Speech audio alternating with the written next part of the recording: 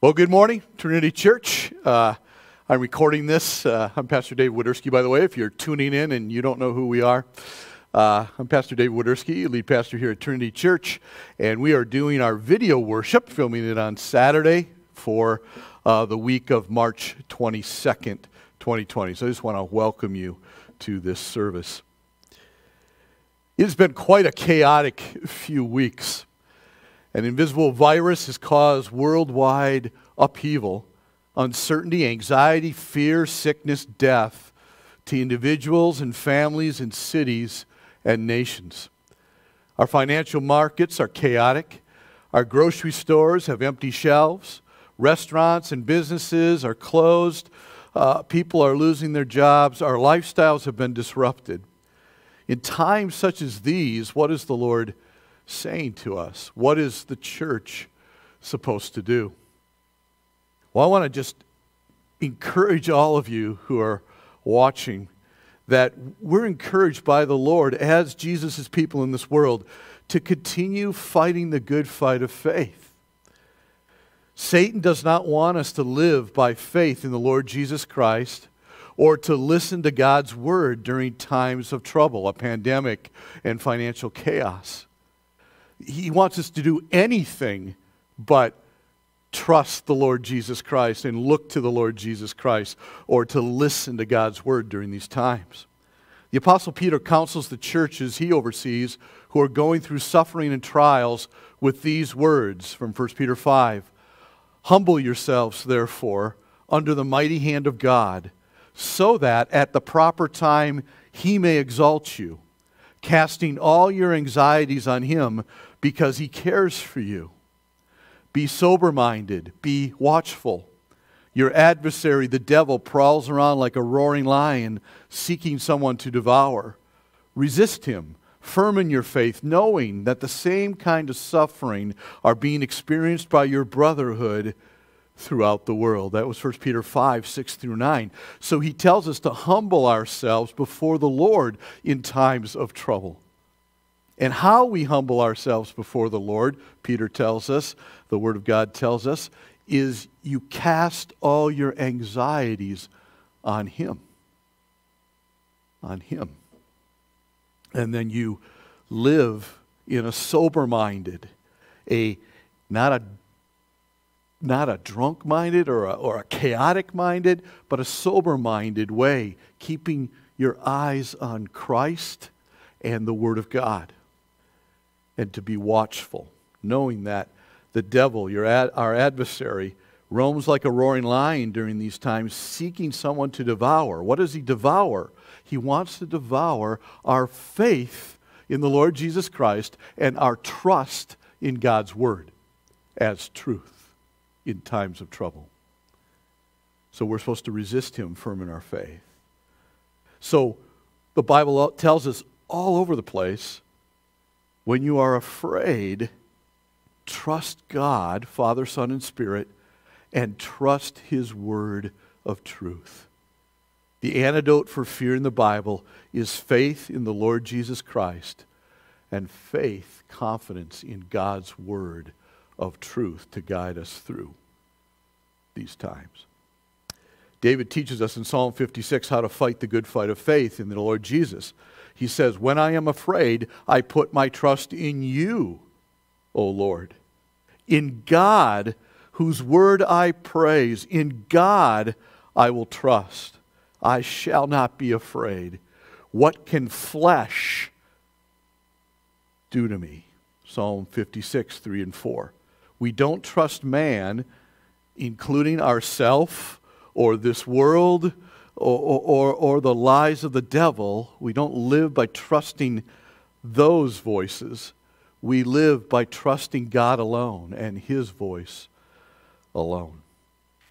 So, this is just a pastoral exhortation to us as Trinity Church and to anybody else who might be listening out there, is that what we want to do in these times is we want to strengthen people's faith in the Lord Jesus Christ and help them to go to find what they need to revive their souls in the Word of God. So how do we strengthen our faith in the Lord and the faith of others during such a time as this? The Apostle Paul teaches us in Romans 10:17 that faith comes from hearing. Faith in the Lord Jesus Christ comes from hearing. And hearing, taking things to heart from the word of the Lord. That is what I'm praying for us all during this time. That you and I and Trinity Church and Minot community, that we would humble ourselves before the Lord, cast all our anxieties on Him, trust in the Lord Jesus Christ as our sovereign shepherd, and read, meditate, sing, and listen to His word of truth, thereby strengthening your faith in Him and pointing others to Him as their ever-present help in times of trouble. Let's just stop and pray. And that's why no matter what's going on or what decisions the elders make moving forward, we will each week have a new, fresh video message from the Word of God, just as we had planned and just as I have planned out each week, because it's so important to us that we cannot stop preaching the Word to you, the congregation, or ministering the Word into our community at such a time as this. That's what Satan wants us to do. So let's pray. Heavenly Father, come into your presence right now in this worship time. Lord, I pray that you would connect through the video waves, through the internet, through how people are watching this. I pray that as people gather as either family units or as an extended family of Trinity Church that maybe is meeting in homes Sunday, however, Lord, you're doing this, Lord, I pray that you would minister the word of your truth and that you would give us greater confidence in the Lord Jesus Christ, who is sovereign over all of this, and in your word of truth being the answer to any of our life's problems. We pray this in Jesus' name. Amen.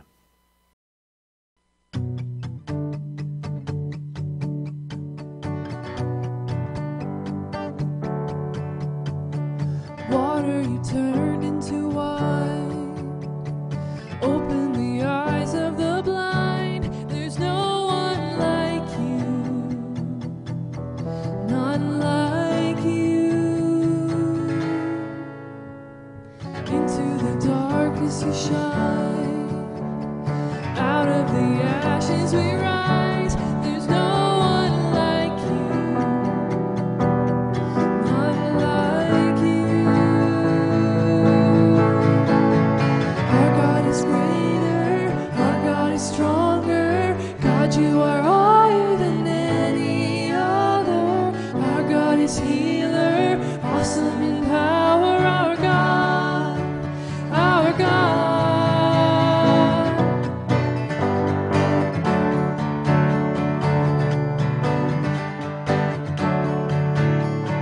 One to the darkness you shine.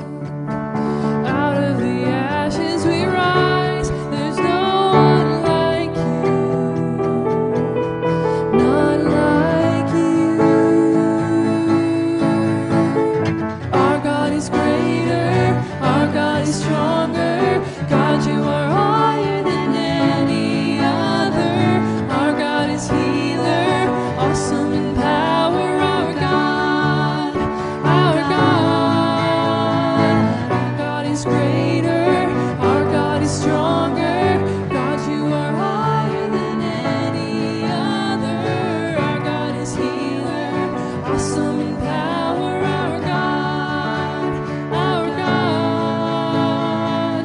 And if our God is for us, then who could ever stop us? And if our God is with us, then what can stand against? And if our God is for us, then who could ever stop us? And if our God is with us, then what can stand against?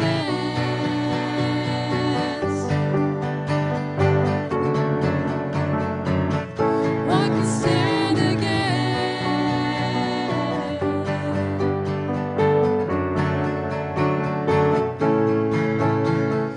Our God is greater, our God is stronger. God, you are higher than any other. Our God is healer, awesome in power. Our God.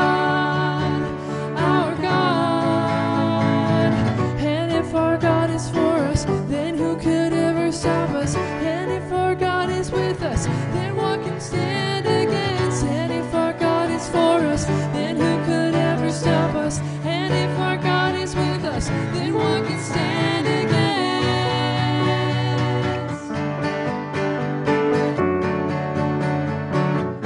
What can stand against?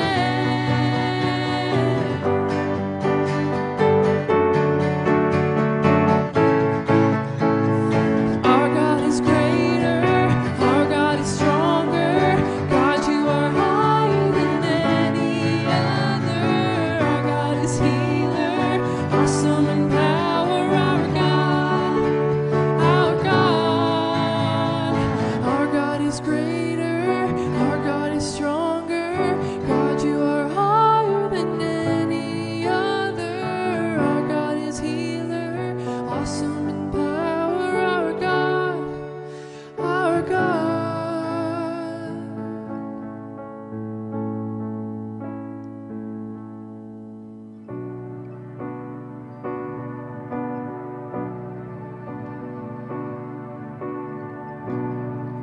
There is strength within our sorrow. There is beauty in our tears.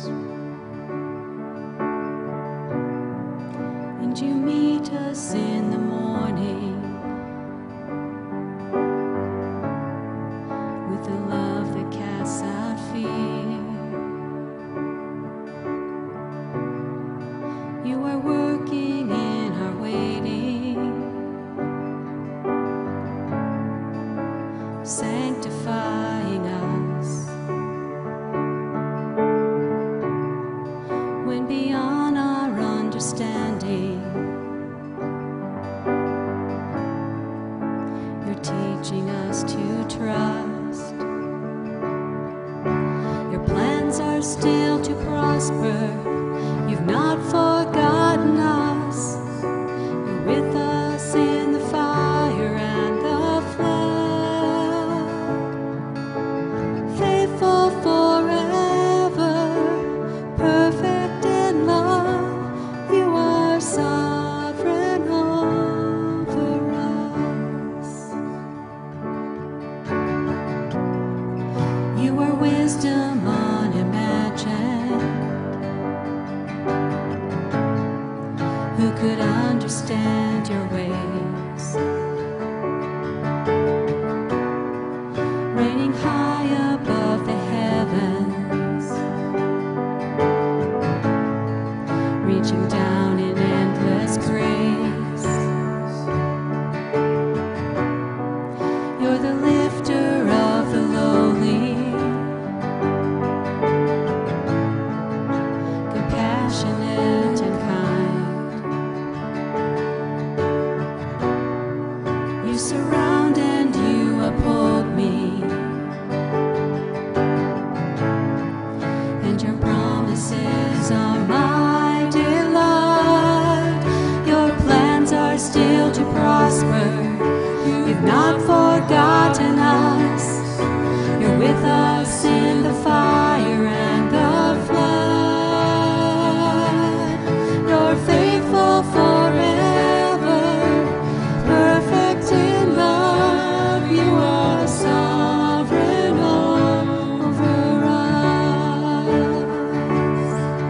Your plans are still to prosper.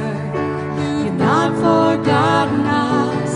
You're with us in the fire and the flood. You're faithful forever, perfect in love. You are sovereign over us. Even what the enemy means for evil, you turn it for our good. You turn it for our good and for your glory. Even in the valley, you are faithful. You're working for our good. You're working for our good and for your glory. Even in the enemy means for evil, you turn it for our good. You turn it for our good and for your glory.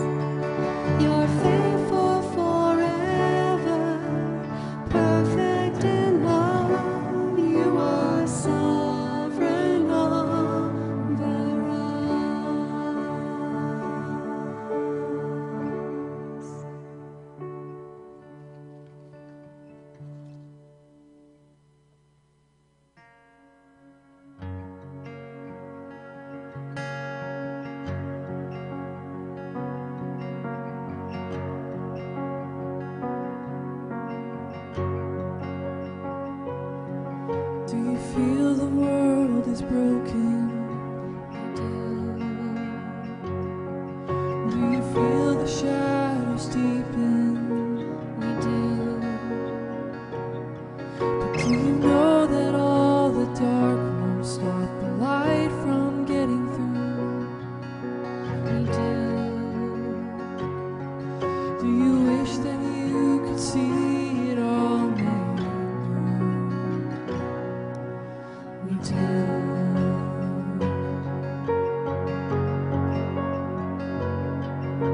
Is all creation groaning? It is. Is a new creation coming? It is. Is the glory of the Lord to be the light within our midst? It is.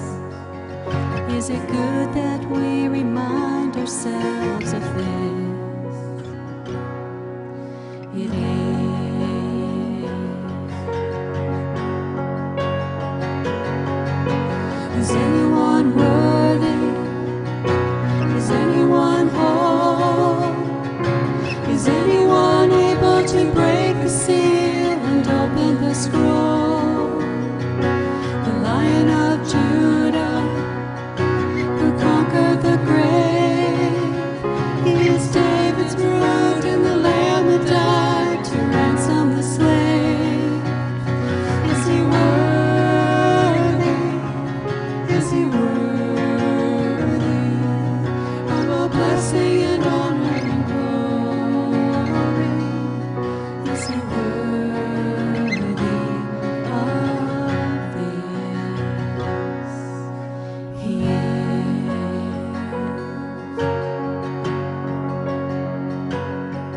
Does the Father truly love us? He does. Does the Spirit move among us? He does. And does Jesus, our Messiah, hold together those he loves? He does. Does our God intend to dwell again with us? He does.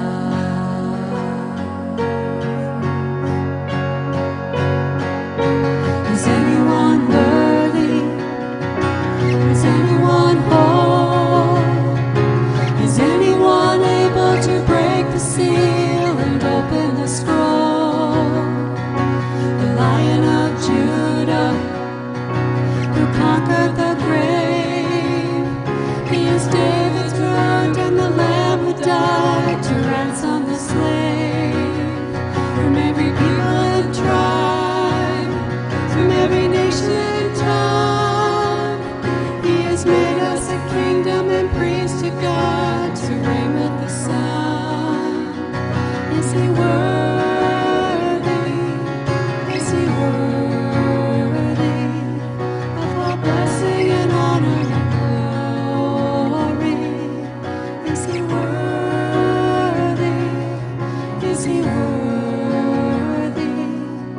Is he worthy of this? He is. He is. Is he worthy? Is he worthy?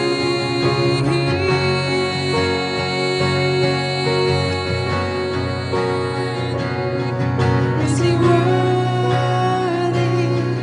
Is he worthy? He is. He is.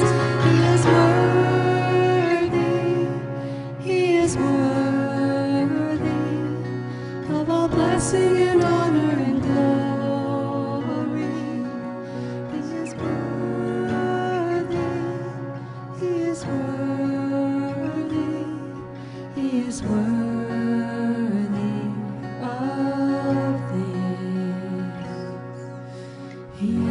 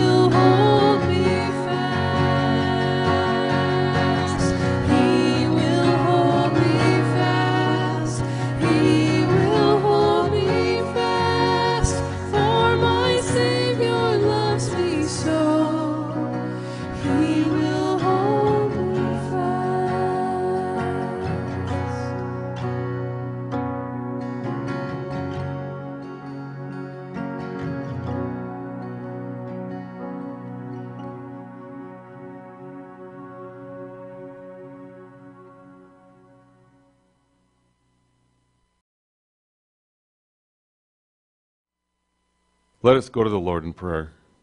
I'm reading from the Valley of the Vision.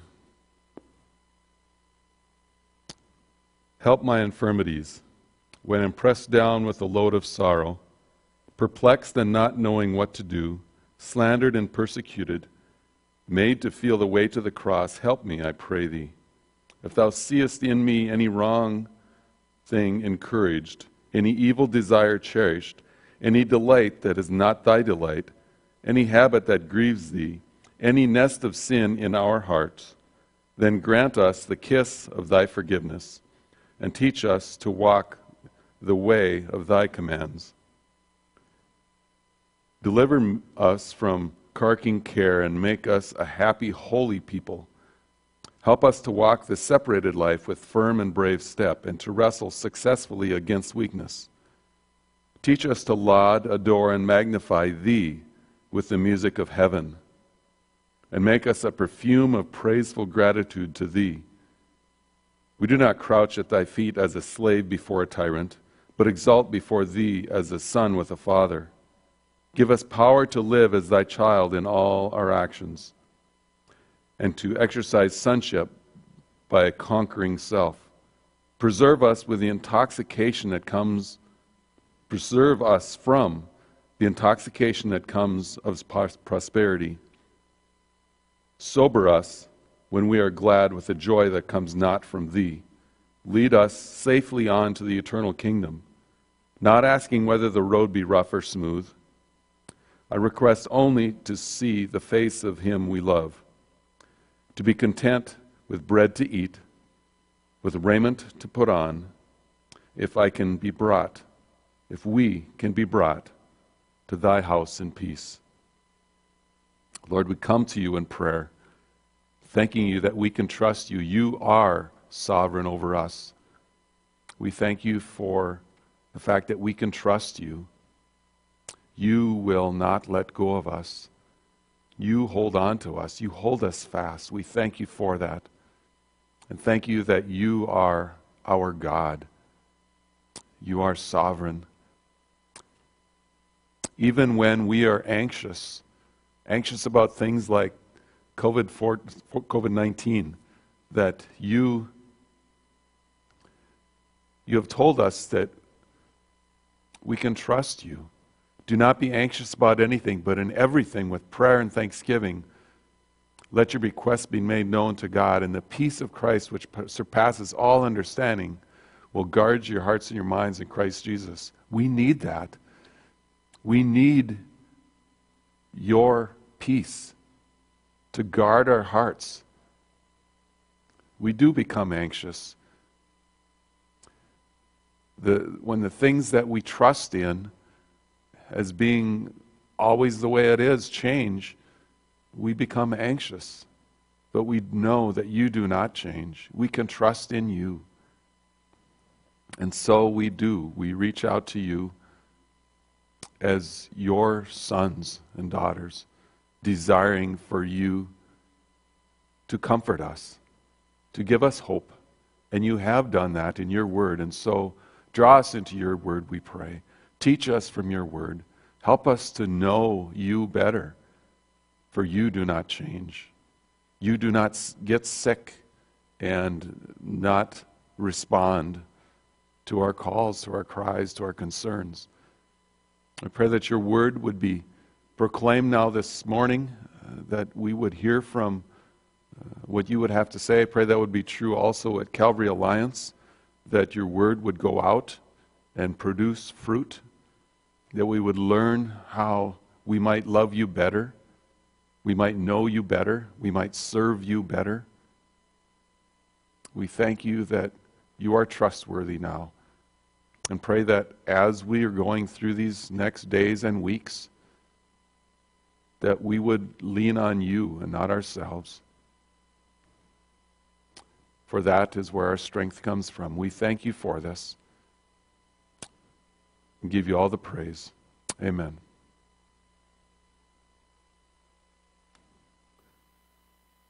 All right, welcome back. Welcome again. I'm saying hi to you again. Please turn in your Bibles, 2 Thessalonians chapter 2. We're going to start reading with verse 13 and go through chapter 3, verse 5. So this is in preparation for the message this morning, which is entitled Standing Firm in Christ and Gospel Truth During a Pandemic. Standing firm in Christ and gospel truth during a pandemic. Hear the word of the Lord.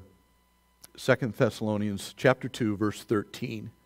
But we ought always to give thanks to God for you, brothers, beloved by the Lord, because God chose you as the firstfruits to be saved, through sanctification by the Spirit and belief in the truth. To this He called you through our gospel, so that you may obtain the glory of our Lord Jesus Christ. So then, brothers, stand firm and hold to the traditions that you were taught by us, either by our spoken word or by our letter.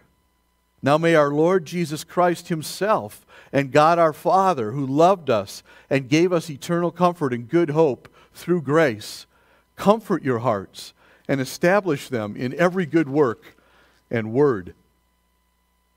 Finally, brothers, pray for us, that the word of the Lord may speed ahead and be honored as happened among you, and that we may be delivered from wicked and evil men.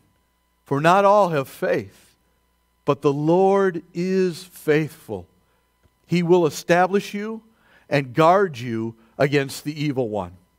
And we have confidence in the Lord about you, that you are doing and will do the things that we command. May the Lord direct your hearts to the love of God and to the steadfastness of Christ. Let's pray as we come to the Word this morning. Heavenly Father, we do come into your presence right now. We want to, wherever we're engaging with this text, Lord, we want to bow our hearts and our minds before you, Lord, and before your Word. We ask, Lord, that you would teach us, that you would revive our souls through these words from you to us here today. Lord, do that work that only you can do through your word, and bring the encouragement, the rebuke, the transforming of our mind that we need to be a people that truly honor and glorify you, Lord Jesus, and minister your word of truth and minister your gospel to people at such a time as this. We pray in Jesus' name. Amen. In the midst of this coronavirus pandemic, and preaching through 1st and 2nd Thessalonians, the words of our Lord Jesus Christ keep ringing in my ears. He said in Matthew 10:28, "Do not fear those who kill the body, but cannot kill the soul. Rather, fear him who can destroy both soul and body in hell." Those words seem to maybe give us a little perspective of what we're going through here, and that the important part is, how's your soul doing? How's your soul in relationship to God through faith in Jesus Christ? And how's your soul doing and being revived by the Word of God? The Word of God, the law of the Lord is right, Psalm 19 says, reviving our soul. If you want your soul revived, you need to go to God and His Word and His commands found in His Word, the Bible. So how's your soul doing? And then the second thought I've been going through my mind this past week or so is the words of the Apostle Paul, who said, "To live is Christ, and to die is gain." Philippians 1:21. He's in prison, and he's pretty sure he might be executed for his faith in Jesus Christ. So he's contemplating what's better, and he says, well, either way, it's about Christ. If I'm going to live and carry on, then I'm going to live for Christ because He's my life. And if I die, it's gain because I meet Christ face to face. So for Paul, it was easy. Jesus himself says that he alone is the life. Life, true life, abundant life. In the midst of sickness and economic disaster and death is found only in Jesus. If we have been saved by God's grace alone, through faith alone, in the Lord Jesus Christ alone, if we have come to love the truth of God in Christ, the gospel, then nothing can separate us from the love of God in Christ Jesus our Lord. Nothing. That includes a pandemic or economic ruin or loss of a job or hunger or political chaos and political corruption or upheaval or death. Knowing Christ, worshiping Christ, following Christ, loving the gospel truth of God in Christ, marveling at the glory of Christ, this is life, eternal life. Abundant life, real and eternal life with God in His kingdom forever is found in the surpassing value of knowing Christ Jesus as Lord. Right now. Right now. The Apostle John sums it up well at the end of his gospel, writing, quote, John 20, 30 to 31. Now Jesus did many other signs in the presence of His disciples, which are not written in this book. But these are written so that you may believe that Jesus is the Christ, the Son of God, and that by believing, by your faith in Him, the righteous will live by faith. By believing in Jesus as the Christ, the Son of God, in your everyday life, by believing you may have life in His name. So the center of our text in 2 Thessalonians today is 2 Thessalonians 2:15, which is asking us to stand firm in the Lord Jesus Christ, in our hearts, set Him apart as Lord. That's what standing firm in Him till the end, even in the midst of craziness in the world. And to hold firm to the traditions that you were taught by us, Paul says, which is the apostle teachings, which is the Word of God. Hold firm to that. So 2 Thessalonians 2:15, so then, brothers, stand firm and hold to the traditions that you were taught by us, either by spoken word or by our letter. That's going to be the centerpiece of the text this morning. So the Apostle Paul is a pastor teacher who loves the church, has been seeking to calm their fears and correct their doctrine in light of the day of the Lord, the second coming of our Lord Jesus Christ. He is seeking to ensure them that it is well with their soul, even amid the suffering and chaos and opposition they are facing in the world. Certainly, that is the job of all pastor teachers in troubled times. He specifically tells them, in light of the doctrine of Christ and the gospel and the second coming, that they were to stand firm in their faith in the Lord Jesus Christ, no matter what comes, and hold tightly to the apostles' teaching about the truth of God in Christ Jesus, which is the gospel truth. No matter what happens, no matter what comes, hold tight to Jesus Christ as Lord, and hold tight to God's Word, to the gospel as God's truth. So our text this morning from 2 Thessalonians 2:13 to 3:5 will never be properly understood except in the context of the glory of Christ Jesus at His second coming. The day of the Lord Jesus Christ is about the glory of God being seen in its fullness by all mankind. Our blessed hope is the appearing of the glory of our great God and Savior, Jesus Christ. That's hope for us today. As you look to Christ, you look to His second coming, and you look to that day when He will come when the Lord Jesus is revealed from heaven with His mighty angels in flaming fire, inflicting vengeance on those who do not know God, and on those who do not obey the gospel of the Lord Jesus Christ. They will suffer the punishment of eternal destruction from the presence of the Lord and the glory of His might when Jesus comes on that day to be glorified in His saints and to be marveled at among all who have believed. 2 Thessalonians 1, 7, 10. That picture, that glorious blessed hope in Christ, that He's coming to make all things new and wipe out all evil and sickness and death and everything out of this world and to remake it in His image in a glorious way. That day should give us hope for going through things like pandemics right now. Martin Lloyd-Jones, in his book, The Final Perseverance of the Saints, talks about the purpose of the Last Judgment. He says, what is the purpose of the Last Judgment? There is only one answer. It is for the glory of God. It is the final assertion of the glory of God in the presence of those who have not given Him the glory.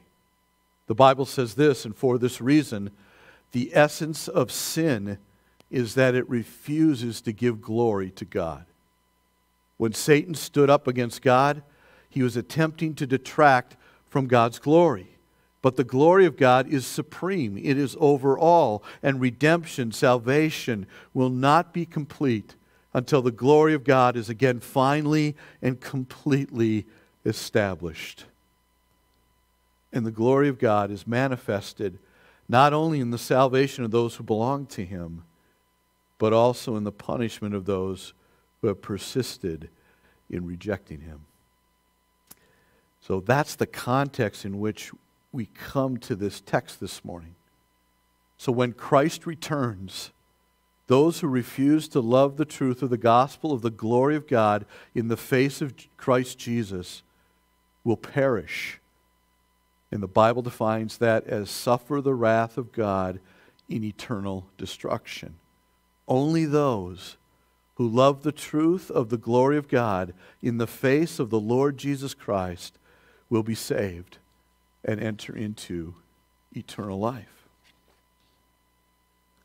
Certainly a hard time like this, where people are suffering and death is imminent, we want to remember, as our Lord Jesus told us, don't fear those who can only destroy the body. Don't fear a sickness that can only destroy the body. Make sure you're asking the question, is my soul right with the Lord Jesus Christ?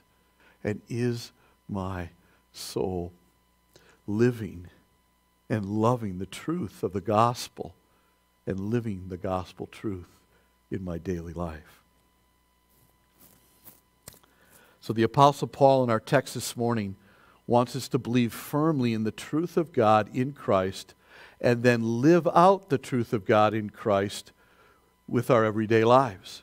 He wants us to know the Christ-exalting, gospel-centered truth of God in Christ, the doctrine of our salvation, and then live out the Christ-exalting, gospel-centered truth of God in Christ by standing firm in our faith in Christ and God's word of truth, even in the midst of the hardships of this life. So, we get to our text. 2 Thessalonians 2, 13 and 14. This is the first part of that. So it's doctrine. We have to understand doctrine, and then we understand how we are supposed to live. Doctrine and life always go together. You can't separate them. Martin Lloyd-Jones says this. He says in New Testament teaching, we are first of all given the doctrine, the teaching. Then we are told that we have to apply that to our personal circumstances. Obviously, if we do not know the doctrine, we cannot apply it. If we lack an understanding of the teaching, we cannot put it into operation. First of all, we have the instruction. We must receive it and understand it. Then we say, now, in light of this, this is what I have to do. That is the New Testament doctrine of sanctification. And that's what Paul's getting at here in our text this morning. So, 2 Thessalonians 2, 13, 14, let's look at that again. But we ought always to give thanks to God for you, brothers beloved by the Lord, because God chose you as the firstfruits to be saved, through sanctification by the Spirit and belief in the truth. To this He called you through our gospel, so that you may obtain the glory of our Lord Jesus Christ. So Paul is saying here to the church in Thessalonica, to those who truly are keeping their faith in the Lord Jesus Christ and keeping in love the truth of God in Christ, the gospel, the Word of God, he's saying to them that they, because of those two things, they are the beloved of the Lord. And they need to know who they are in Christ so that when stuff happens or the hardships of life come, they don't walk away from faith in Christ, but they walk deeper and further into it. That's what he's telling them there, so that, he says at the very end of verse 14, you may obtain the glory of our Lord Jesus Christ. That means that you may go to heaven, to live in the presence of the glory of the Lord Jesus Christ forever and ever when he comes on that day to be glorified by his saints and to be marveled at by all who have believed in him, trusted in him as their Savior and Lord. So, but we ought always to give thanks for you, brothers, beloved by the Lord. That's how he starts off. So if you or I are truly saved, we are at the moment of our salvation fully justified, made right, declared righteous before God. Fully justified on that moment before God. And at that moment, we now start the process of being sanctified, being made holy, being conformed to the image of Christ. As we submit to him as Lord and we submit to his word as the authority in our lives, then he, through the Spirit, transforms us as his people as we walk with him in this life. So Paul starts out in verse 13 with, quote, but we ought to give thanks for you who are brothers and sisters, beloved of the Lord, pointing out the contrast between those he just talked about who are, quote, perishing because they refuse to love the truth and so be saved. Only people who love the truth of God in Christ Jesus and submit to him as Lord willingly, gladly, with great joy, and submit to the authority of God's word of truth, the Bible, will be sanctified, and only those who are being sanctified show that they've truly been saved. They've truly been justified before God. They are truly his people, the beloved of the Lord Jesus Christ in this world.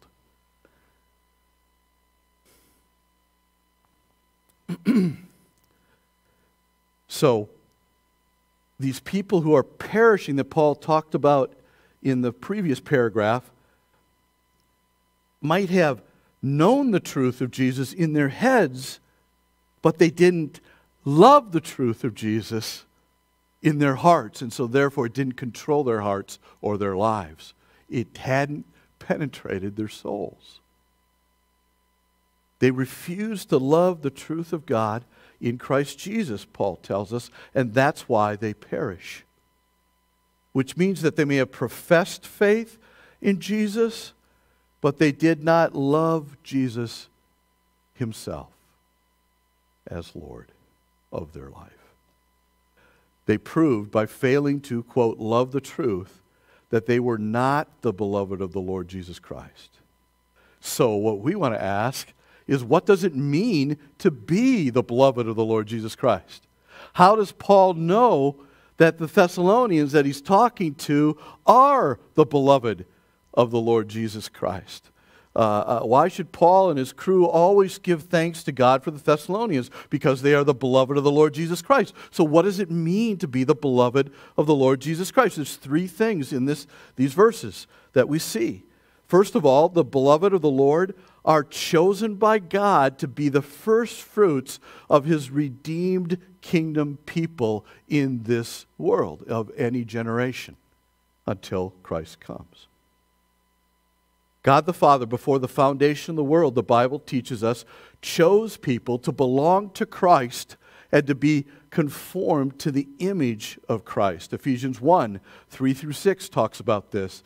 It says, and this is a little bit of a paraphrase and some quote, it says that God the Father chose us, those of us who have come to saving faith in Christ, chose people in Christ, chose us in Christ, quote, before the foundation of the world, so that we should be holy, set apart, and blameless before Him. That's our justification. So those of us who have come to saving faith in Christ and now live willingly, gladly, under His authority as Lord, we show that we have been chosen by God before the foundation of the world. Peter talks about this, the Apostle Peter. He says that we are chosen people in Christ, quote, elect exiles, according to the foreknowledge of God the Father, sanctification of the Spirit, for obedience to Jesus Christ. Then he goes on to say, that's from 1 Peter 1, 1 and 2. Then Peter goes on to say in 1 Peter 2, 9 and 10, we, the church, those who truly belong to Jesus Christ in this world, are a chosen race, a people belonging to God, so that, and we live differently, right? If we've been changed, if we've been chosen by God and we've been changed and born again, then we start to live out a new life in Christ. That's what he's talking about here. So that we were chosen by God and now we belong to God through faith in Jesus Christ, so that we might declare the excellencies of Christ, who called us out of darkness and into His marvelous light. We are now His kingdom people. All people who have been chosen by God are now His kingdom people. And if we are living as His kingdom people, that shows that we've been chosen by God. We're the elect that he's talking about here. Go back to 1 Thessalonians chapter 1, 2 through 5. See how Paul describes it and how he says he knew that they were chosen by God. 1 Thessalonians 1, verses 2 through 5. We give thanks to God always for all of you, constantly mentioning you in our prayers, remembering before our God and Father your work of faith, labor of love, and steadfastness of hope in our Lord Jesus Christ. For we know, brothers, loved by God, that He has chosen you. Why? Because our gospel came to you not only in word, but also in power and in the Holy Spirit, and with full conviction. They were changed. They were born again. They were no longer living for self. They were living for Christ. They were living by faith in the Lord Jesus Christ. They were laboring and seeking to spread the love of Christ in the world. And they had great hope for their future inheritance that was purchased for them by Christ. And they lived with hope in the Lord Jesus Christ with their daily lives. That's how he knew they had been chosen by God. And now they belong to Him. So what does it mean to be the beloved of the Lord? It means we are chosen by God to be the first fruits of His redeemed kingdom people. And we are no longer a part of the kingdom of darkness, but we are part of the kingdom of light. And we start the process of sanctification, start living that way. That's why the next thing he says, what does it mean to be the beloved of the Lord, is number 2, the beloved of the Lord are those being sanctified by the Spirit who live by believing in the truth of God in Christ. So go back again. We will always give thanks to God for you, brothers, beloved of the Lord, because God chose you as the first fruits to be saved. How are you being saved? How do you know that you've been changed, that you're different, that you're being saved by the Lord? It's because you're going through sanctification by the Spirit, and you're living by belief in the truth. You're being sanctified, present tense, ongoing action by the Spirit, and you're living by faith, believing the truth. That's your present life. That's how we know that we are the beloved of the Lord in this world. The righteous, the Bible says, in Christ, shall live by faith in the Lord Jesus Christ and God's word of truth. They're walking by faith. And that's not perfection. That's not sinlessness. That's direction. Is my life now, it was going this way, I was following and living by faith in myself or the things of this world or empty philosophies that didn't have Jesus Christ at the center. But now I'm going this way. I'm living by faith in the Lord Jesus Christ. He is my Lord. He is guiding my life. I listen and want to hear from Him in His Word about how to live. And that's my life. It's not perfect, but that's the direction I'm now going. It's a complete change of direction. That's what Paul's talking about here.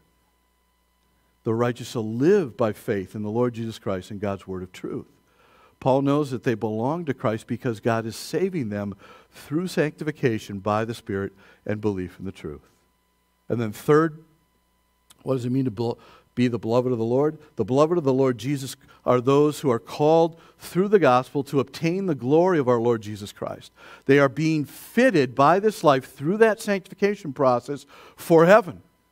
This world is not their home. They are living in this world, but by waiting for God's Son from heaven, whom He raised from the dead, Jesus, who delivers us from the wrath to come. 1 Thessalonians 1:10. Titus 2:11 through 14 is now the pathway of life for a true believer, a beloved of the Lord Jesus Christ in this world. They are being trained. We are being trained, those of us who know Jesus and are following Him, by the Spirit and the grace of God in Christ, quote, Titus 2, quote, to renounce ungodliness and worldly passions and to live upright and godly lives in this present age, waiting for our blessed hope, the appearing of the glory of our great God and Savior, Jesus Christ, close quote. So Paul wants the Thessalonian church to know that He who began a good work in them will bring it to completion. That means he wants them to believe that Jesus is their justification and their sanctification. Jesus is the author and the perfecter of their faith. If we are His sheep, Jesus promises in John 10, He will never let us go. We are His chosen ones. He is sanctifying us by the Spirit through belief in the truth and will bring all His sheep home to glory in heaven. In Romans 8, Paul lays out how God the Father, through the Lord Jesus Christ, by the Holy Spirit, sanctifies us and perfects us and grows our faith in Christ and God's truth in this life through the hardships and through the ups and downs. I want to encourage you in your faith during these times in the Lord Jesus. You can trust Him. He who began a good work in you will bring it to completion. He will do that. He is your sovereign shepherd. Trust Him. Run to Him. Submit to Him. Bring your anxieties and fears to Him. He cares deeply about you. I want you to hear these words from Romans 8:26 to 39. And if you are one of those who have been chosen by God and you belong to the Lord Jesus Christ, this passage is about you. And I hope you find great confidence in the Lord Jesus because of it. Because that's what Paul wants for the Thessalonians, and that's what I want for you. Romans 8:26 to 39. Likewise, the Spirit helps us in our weakness. For we do not know how to pray as we ought, but the Spirit Himself intercedes for us. Us is the church of Jesus Christ, the beloved of the Lord, with groanings too deep for words. And He who searches hearts knows what is the mind of the Spirit, because the Spirit intercedes for the saints according to the will of God. And we know that for those who love God, all things work together for good, including pandemics. All things work together for good for those who are called according to God's purpose. For those whom He foreknew, He also predestined to be conformed to the image of His Son.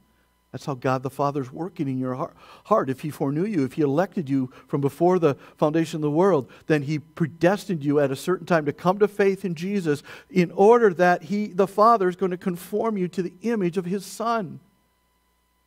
In order that, back to Romans 8, He might be the firstborn among many brothers. And those He predestined, he also called. And those whom he called, he also justified. And those whom he justified, he also glorified. What then shall we say to these things? If God is for us, who can be against us? He who did not spare his Son, but gave him up for us all, how will he not also with him graciously give us all things? Who shall bring any charge against God's elect? It is God who justifies. Who is it to condemn? Christ Jesus is the one who died. More than that, who was raised, who is at the right hand of God, who indeed is interceding for us. Who shall separate us from the love of Christ? Shall tribulation or distress or persecution or famine or nakedness or danger or sword? As it is written, for your sake we are being killed all the day long. We as your people are regarded as sheep to be slaughtered in this world. Malachi 1, 2, and 3. No, in all these things, Paul says, we are more than conquerors through him who loved us. For I am sure that neither death, nor life, nor angels, nor rulers, nor things present, nor things to come, nor powers, nor height, nor depth, nor anything else in all creation will be able to separate us from the love of God in Christ Jesus our Lord. That's what I want you to know as your pastor.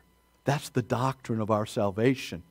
That's what God is doing in you. He redeemed you, caused you to be born again, and He doesn't just leave us and say, okay, good luck, try to obey my commands. He gives us the Spirit who works in us through everything, works for our good to conform us to the image of Christ as we bow gladly to Jesus' lordship, and we bow under the authority of His word. And this is just how the Spirit works in our daily lives to conform us to the image of Christ. That's what the Bible teaches. Do you believe it? Is my question right now. That's the doctrine, do you believe it, of our salvation in Christ. The second part of this passage, and this is going to go fairly quickly, I think, because it's just going to be some admonitions on how do we stand firm in our faith in Christ and the salvation that He's purchased for us and the sanctification that He's putting us through right now in order to fit us for heaven. How do we live a Christ-exalting, gospel-centered life in the midst of the world that is opposed to us, and with pandemics and sicknesses and death still in this world? 2 Thessalonians 2, 15 to 3, 5. So then, brothers, stand firm and hold to the traditions that you were taught by us, either by our spoken word or by our letter. Now may our Lord Jesus Christ Himself and God our Father, who loved us and gave us eternal comfort and good hope through grace. All that I read in Romans 8 was grace that was purchased for us in Christ. We don't earn it or do stuff to get it. He just gives it to us. Who gave us eternal comfort and good hope through grace. May He comfort your hearts and establish them in every good work and word. Finally, brothers, pray for us, that the word of the Lord may speed ahead and be honored, as happened among you, and that we may be delivered from wicked and evil men. For not all have faith, but the Lord is faithful. He will establish you and guard you against the evil one. And we have confidence in the Lord about you, that you are doing and will do the things we command. May the Lord direct your hearts to the love of God and to the steadfastness of Christ. Church, because we are the redeemed of Christ in this world, His kingdom ambassadors, we need to stand firm in our faith, unmoved in the midst of this pandemic or the failure of finances, in order to tell people about the gospel of the kingdom of our Lord Jesus Christ. This is our Lord's will for us in such a time as this. To stand firm is a present tense perfect verb in the Greek, which means that Paul is talking about standing solid and strong in our faith in the Lord Jesus Christ and in the apostles' teaching, which is the truth of God, the content of our faith, the gospel, until the end. That's what the perfectness of it is. It's a present tense, perfect verb. Present tense, ongoing action. This is how we live, standing firm in our faith and solid and in Christ. And it's perfect because as we live that way, we will be brought to completion in Christ. That's what Paul is looking for in their lives, the sanctification process to do that. So, how we live, church, we are to first of all, stand firm in the Lord Jesus and hold to the apostles' teaching. That was verse 15. Jesus teaches there are two ways to live in this life. Laying up treasures in heaven or laying up treasures on earth. Matthew 6. He keeps going in that Sermon on the Mount with more of these comparisons about two ways to live. You can live as serving and worshiping God, or serving and worshiping money, this world, or yourself. There's only two ways. You can live as anxious people, our Lord Jesus Christ says, seeking the kingdom of this world, or as faithful people, seeking the kingdom of God. That's Matthew 6, 25 to 34. We can live as wise people, and Jesus defines wise people as those who hear His words and His truth, the truth of God, and obey it and live it. Or we can live as foolish people who ignore the truth of God in Christ and take pleasure in rebellion and unrighteousness and disobedience instead. Matthew 7, 24 to 27. Stand firm, brothers and sisters, in the Lord Jesus and hold to the apostles' teaching. Stand firm, secondly, in the eternal love, comfort, and hope of God our Father and the Lord Jesus Christ. That's what Paul wants for the Thessalonian church. That's what I desire for myself and for us at Trinity Church. And so that really just gets to, if I'm going to stand firm in the eternal love, comfort, and hope of God our Father, that means I have to live as a child of God, right? I have to live in childlike dependence on my Father in heaven. Okay, I live like a child. And so if you have a good and strong and glorious Father, and you're facing fears and difficulties and challenges in your life, what do? You run to the Father. You don't try to replace the Father. You depend on Him. And that's how you glorify Him, by depending on Him through the circumstances of your life and trusting Him as a good Father who will provide you with love and comfort and protection when you need it, and will work in everything for your good. So where do you look for help in times of trouble?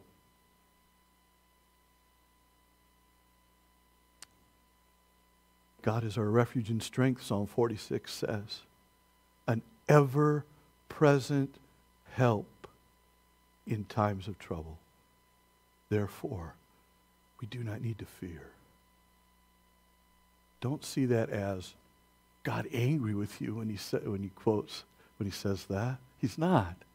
He's saying that as a father to you. Don't run after things of this world where you think you're going to find some comfort for your soul. Come to me. Come to me. I'm here to help. Fear not. Isaiah 41:10 says, fear not. I am with you. God says to His people, fear not, I am with you. Be not dismayed, for I am your God. I will help you. I will strengthen you. I will cause you to stand, upheld by my righteous, omnipotent hand. Trust that promise. Look for promises like that. And if you're struggling with anxiety, which the Bible assumes we are, so quit hiding it. You're not hiding it from God or anybody else. Bring your anxieties to Him. Cast those anxieties on Him because you know He's good and He cares for you. And He will help you. He will strengthen you. He will give you hope in the midst of worldly hopelessness. You can trust Him. So stand firm in the eternal love, comfort, and hope of God our Father and the Lord Jesus Christ. When I am afraid, I will trust in you. When my soul needs reviving, I will remember Psalm 19, that the law of the Lord is perfect, reviving the soul. Stand firm in that love and comfort and hope. Stand firm in every good work and word. This is 2 Thessalonians 2:17. Stand firm in every good work and word. Live a life of holiness in obedience to the Lord Jesus Christ and the Word of God. We are God's workmanship, church, the Bible tells us, created. Trinity Church was created. You in Christ as a disciple were created in Christ Jesus for good works, which Jesus prepared in advance that we should walk in them. Ephesians 2:10. Our sovereign Lord Jesus isn't surprised by this pandemic. He's sovereign in it and over it. And He has work for us to do as His people, as His church in this world, in Minot, North Dakota, that He's already prepared for us. We just need to step into them by faith.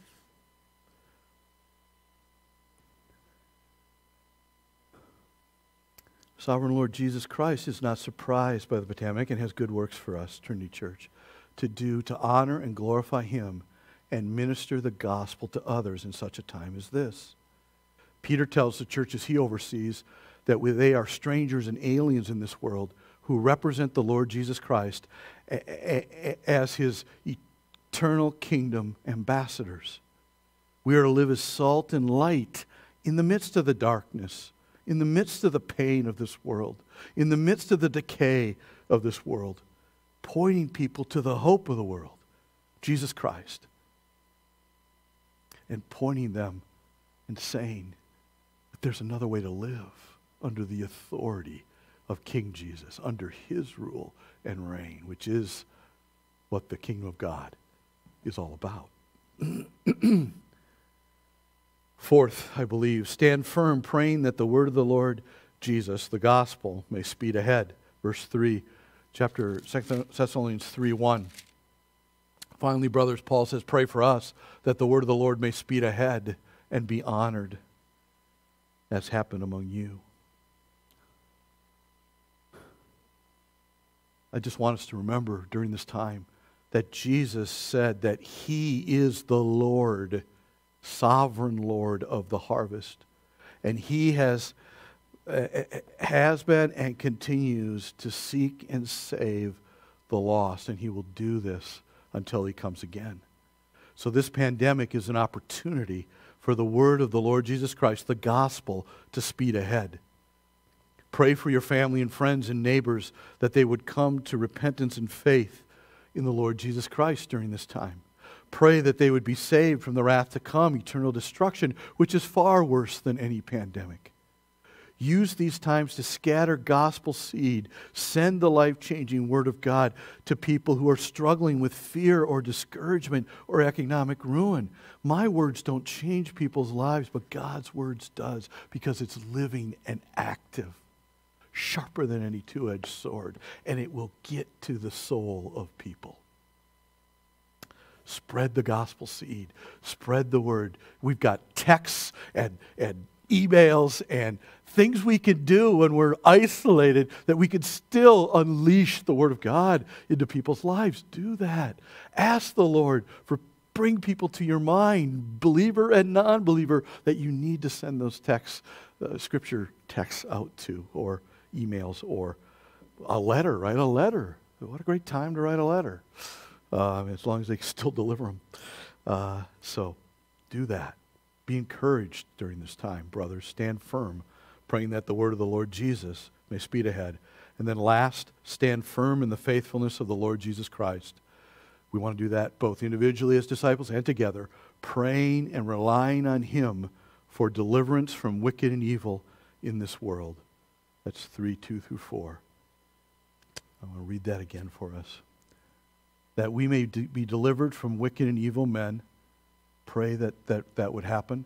For not all have faith, but the Lord is faithful. He will establish you and guard you against the evil one. So trusting the Lord Jesus Christ, trusting Him as Lord, means that we know that greater is He who is in you than he who is in the world. Satan has evil intents for this pandemic. But God may mean it for people's eternal good. Keep that in mind. Keep that in mind during this time.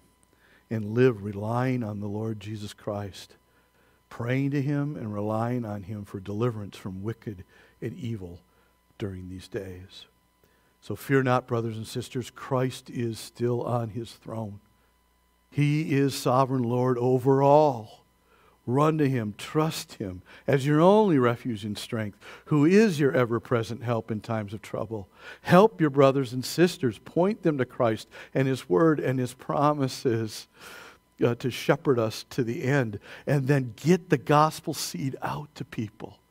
That's what our job as a church is during this time. I'm going to close with just a quote from the article that I just on the Desiring God website that everybody, I believe, I just would like everybody to read as your pastor.